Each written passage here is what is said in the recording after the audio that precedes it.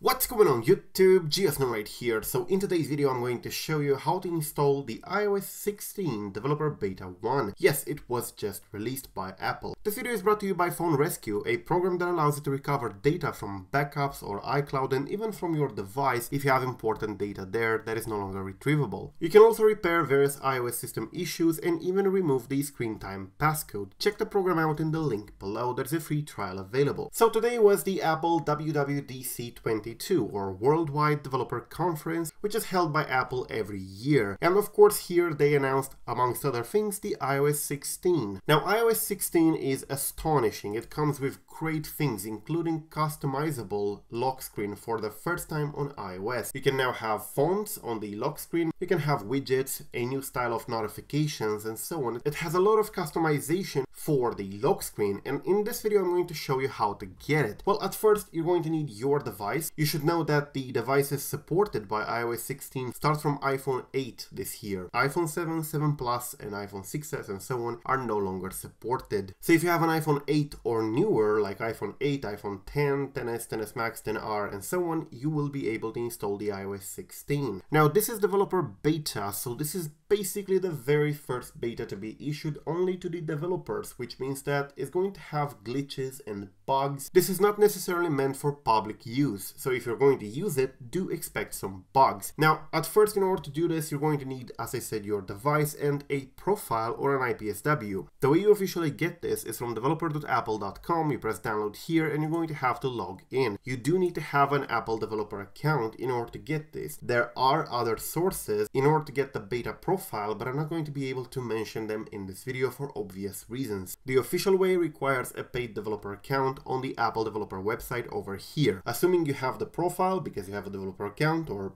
other means, I'm going to show you what to do next on the device. You don't need a computer at all for this. You can directly do this on the device, including the profile and stuff like that. Alright, so as you can see, this is my device. I have it over here. It's running iOS 15.4 at the moment. So this device can indeed run iOS 16 beta because this one is an iPhone XS Max. So after you get the profile from the Apple Developer Network or other sources, you go here to settings and you should have something like this, profile downloaded. You press on it and it says this, install profile, and you can see it's verified by Apple. So iOS 16 beta software profile. You press install and of course you insert your passcode. After you insert your passcode, you're going to get in here the iOS beta pre-release software and user license, whatever. So you're going to press install and press install again. And now you're going to have to restart the device. It says restart required. You can press not now, but if you do not restart the phone, the update will not show inside the software update center. So you have to restart your phone. I'm going to do that and be right back. Alright, so after a quick restart, you should have the feedback application over here, which can accept the terms and conditions and so on. This one is present on all beta software. So if you have the feedback application, you know that you have a beta profile installed. Now you go here to settings, and if you go here to general and software update, you should now be able to get the iOS 16 developer beta 1